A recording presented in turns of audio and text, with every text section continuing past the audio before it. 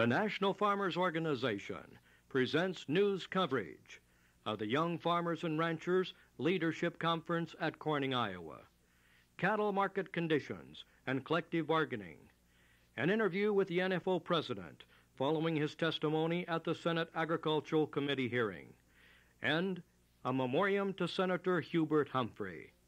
For more on these stories, we now go to NFO News analyst Phil Allen. In the far corner that are not in a chair, would you please move forward and find a chair, please? I'm talking now with Orrin Lee Staley, the president of the National Farmers Organization. How about these meetings every week where young farmers come in and visit the home office? Well, Phil, I think it's impossible to describe in words or in a speech out in the country just exactly the NFO structure and the great professional ability that we have employed to assist farmers in the last few months. And as a result of that, I believe seeing is believing. And the young farmers, of course, are the ones that's going to determine the destiny of American farmers throughout this nation. And that means that being here to see for themselves the great expertise, the nationwide system, the nationwide structure, the contracts that we have with the major companies and all the major commodities throughout this nation, of course, is having a great impact, and they're getting others to come, and it's really mushrooming, and this is the way it should be. We're not putting on a hard sell. The facts are there for themselves. This is the biggest meeting so far, isn't it? Yes, it is, Phil, and it's going to continue because of the requests of young farmers that want to come, and from what we have discovered, they want to know a plan. They want to know if the professionalism there to back up a plan, and they want to know then what they're supposed to do, how they become a part of achieving the goals. And farmers are determined, and they should be determined, and they must be determined. It's time for them to quit saying, what will you give me? And it's time for them to say, this is our price. You either don't get our food or you pay the price and sign the contracts to assure stability in agriculture. Thanks very much. That's Orrin Lee Staley, president of the NFO. This is Mike Bartek from Nebraska, and he's talking with the whole meeting now. He's just come up to the platform from the crowd. Well, I took it to mind a little bit, and I thought, well, what will I do just coming to the one car road? Heck, there's more young farmers than that in our county. So I went to the telephone and called 4 fellas and asked them to meet me in a coffee shop out on the edge of a highway right north of western Nebraska there. And we got in a little session and read the letter to them stating that they're going to have this meeting here at Corning today and wanting us to bring young farmers in from 22 to 38 years old. The boys agreed to it, so I immediately stepped to the telephone and chartered a bus. The fellows that were there at that meeting with me that day just says they'll run around the country and call a few guys on the telephone, and sure enough, Orly, it worked. We got a busload in here today. Now, if all this busload of people that we brought in today, if them guys all take it to heart, and each one of them get 5 people, well, next week we'll have to charter 5 buses.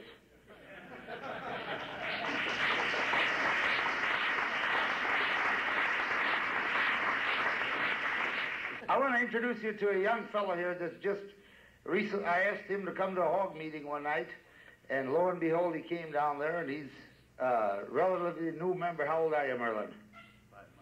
He's a 5-month-old member now, and he's a real good pusher in our county and doing a good job, and this is all unrehearsed and unplanned for it. I just grabbed him out of the crowd, as you see him there, and Merlin, tell him what you think of the NFO and what you're going to do for us.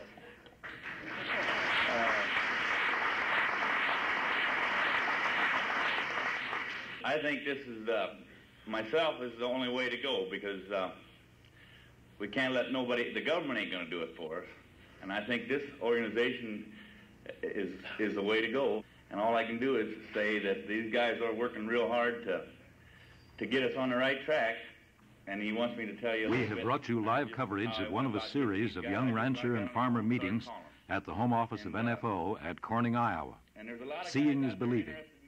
Week after week, they're coming to NFO headquarters to see for themselves the professional competence of NFO in continuous collective bargaining on a nationwide scale. Maybe 4 times, but they finally come, and I think they're happy they come. At one of the young farmer and rancher meetings at the home office of NFO at Corning, Iowa, where every week hundreds of these young people in agriculture come to see for themselves, we talked to Walter Hackney, who heads the Midwest region in NFO slaughter cattle. And here's that conversation on the floor as one of those big conferences at Corning was ending late in the afternoon. Walter, what does it seem to you is one of the things that cattle people ought to know about the NFO program most of all? Well, it's become very obvious to me over the last few weeks here. I've observed a total lack of knowledge of what our organization actually has to offer the cattlemen shippers to the organization or through the organization. It's obvious they are unaware of the potential we have in the fact of the agreements we've got with the respective plants. We've got a marketing condition in extra money per hundredweight for them that most of them were not and are not aware of.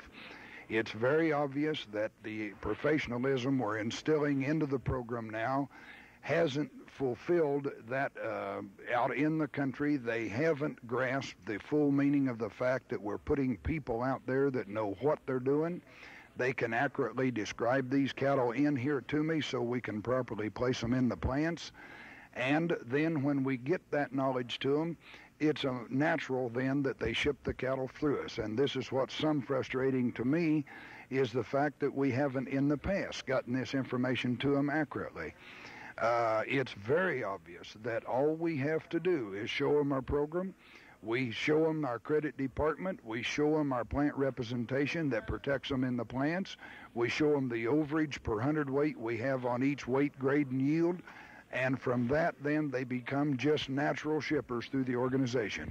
One point that was impressive to me every time I heard it stated from these meetings, not just your cattle department, but others, is that a nationwide system has a capability of getting them the kind of pre-groupings and grades and weights and all that that the packing industry is looking for. What about that?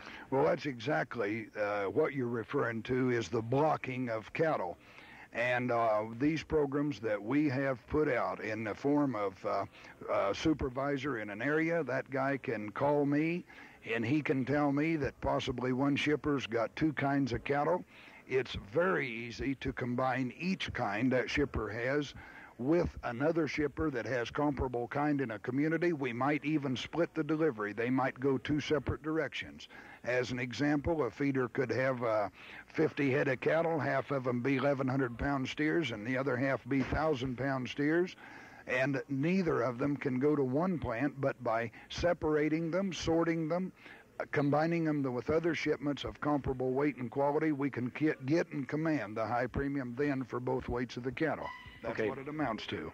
Very good. I'm talking now with Walter Hackney. Just briefly now, Walter, will you tell me the past experience you've had in the industry? You were a head cattle buyer, weren't you? Yeah, that's correct. I was a head fat cattle buyer for Missouri Beef Packers out of Plainview, Texas. Then most recently, I was vice president of the K Livestock Corporation out of Omaha, Nebraska. They own the Omaha stockyards, the Denver stockyards, and have an interest in the Oklahoma City stockyards. And in that capacity, I was in charge of their cattle feeding and feeder cattle programs both. And then, since then, I have come with the National Farmers Organization. Now, you obviously believe that putting this kind of expertise on the side of farmers will work. I don't think there's any question about it. That was Walter Hackney, head of the Midwest region of the NFO Slaughter Cattle Division. Hackney is one of the new top professionals added to the staff of the National Farmers Organization. He also told me in the interview that volume in NFO fat cattle programs has more than tripled from this past October to mid-December. We're visiting with Orrin Lee Staley, president of the National Farmers Organization, following his testimony at a Kansas City hearing of the Senate Agriculture Committee. These hearings are being held at a time when farmers are very much in the news, with tractor demonstrations, and actually they are calling their activities a strike. Orrin Lee, what did you tell the committee? Number one, I pointed out that I believe that there has to be a joint effort between farmers and government. Each has to perform their responsibility. The government has a responsibility for all the people in this nation to at least assure farmers a minimum of protection, and also credit in catastrophes. But we cannot expect the government to solve the problems in agriculture. That's the farmer's responsibility to do above what is necessary over what the government can do. I think it's very obvious that the farmer's power lies in their production. They have 4% of the voting population, but 100% of the food production. And they have to unite that food production and be able to bargain collectively. And since these Senate hearings are focused on the farmer strike movement, what did you say about the NFO's position on the strike? We supported the right of farmers to strike, that we supported the basic concepts of the strike, and that at the convention, the delegates unanimously authorized the board of directors to call a holding action on grain, meat, milk, any and all commodities at the time that they felt the most appropriate, but that we did not want to appear to be moving in on the strike action or to try to take over or to be center stage, that our position was clear, that we supported it, but that legally we had problems because of the antitrust laws, but that also we understood and realized and were for the spontaneous atmosphere that was developing, and we didn't want to hinder it because we believe that in the end, enough farmers must be ready to strike in order to back up contract negotiations. We believe that farmers have to make a choice.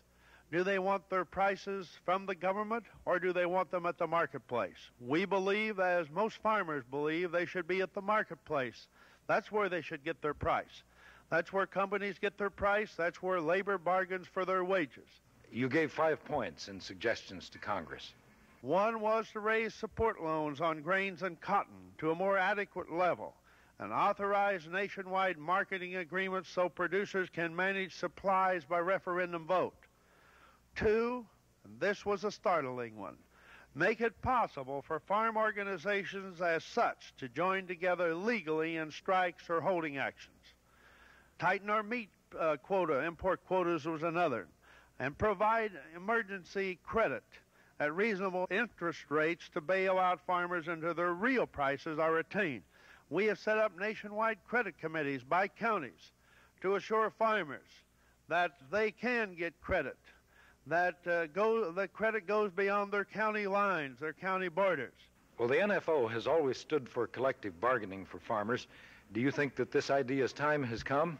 The time for collective bargaining is here, that it's time that farmers united their production, and they announced their prices like everybody else announces their prices, and say, this is our price. If you don't get it, there will be a strike or a holding action. We don't believe that organizations should hide in a strike. We believe they ought to stand up and be counted. And that proposal to make farm organizations, it's illegal for them to join together in strikes or holding actions and let everybody stand up and be counted whether they were on the farmer's side or not. Yes, and it would sure stop the politicians from being able to say that farmers don't speak with a united voice. That would sure stop that, and I've heard that so much that I just don't want to hear it anymore. That was Orrin Lee Staley, president of the NFO, reporting on his testimony before the Senate Agriculture Committee at Kansas City. Oh, beautiful for spacious skies, for and the waves of grain. In memoriam to Hubert Humphrey, all of rural America and the nation's farmers remember him too. We remember the scene at the 1967 NFO convention. The National Farmers Organization, NFO, in behalf of its members, recognizes and pays tribute to Hubert H. Humphrey, Vice President of the United States, for his outstanding contributions and diligent service over the years to agriculture and the American farmers. Presented at the annual convention of the National Farmers Organization, December 7th, 1967, at Louisville, Kentucky. Senator Humphrey's record in support of farmers is so long and so voluminous, it would take more than this program to recount it. It extends over 30 years and includes most of the major farm legislation. But strangely enough, he believed farmers should solve their own problems. Here's how he said it when he was vice president in 1967. No other nation can equal us in quantity or quality of our agricultural products. and our agricultural power. I want generals and bankers and politicians and statesmen to know this, that it is our agricultural power that gives us the critical margin of national strength that this country possesses today. Hubert Humphrey believed in the principles of farm bargaining power. I think the great achievement of the NFO is it's up to date. It understands that what's going on in the modern world.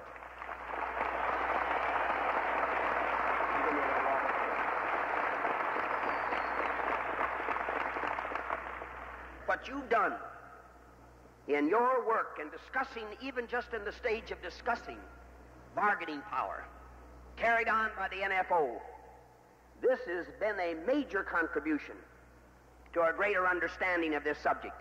Why, you've talked so much about it and done so much about it, you haven't only convinced some of the public, you're convincing the government.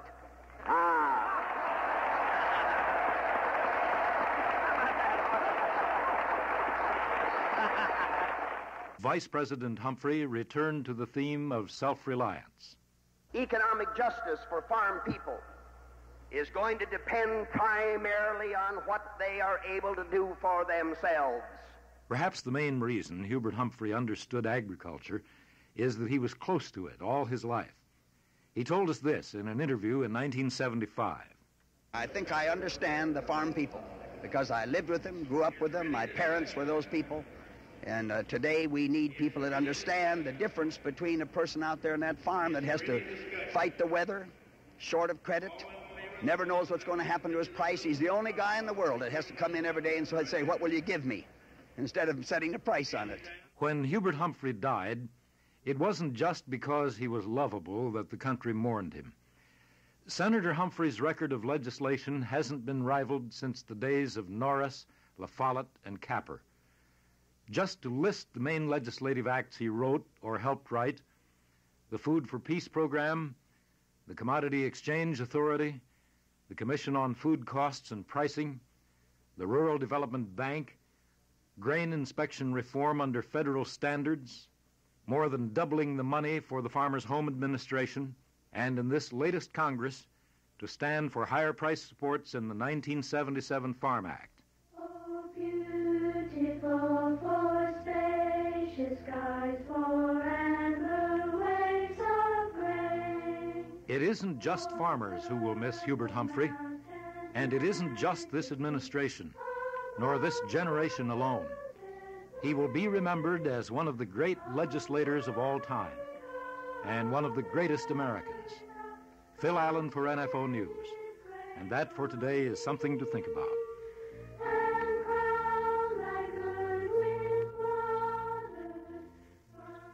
As NFO President Orrin Lee Staley points out in his President message in the NFO Reporter, if farmers are ever going to be organized in the United States, now is the time.